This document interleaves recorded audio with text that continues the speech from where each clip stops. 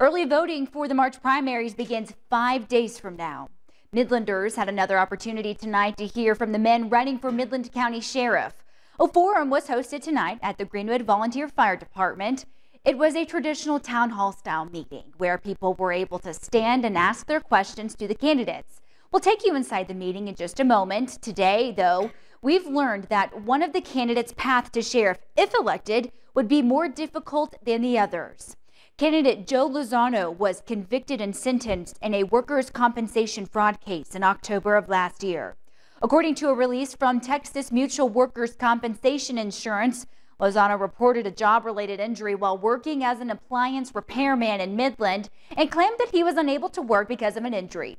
Though while he was being paid income benefits, Lozano was working as a self-employed appliance repairman.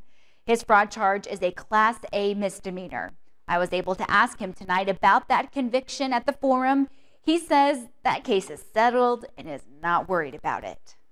But today I can say that's behind me and I can go forward. I feel great.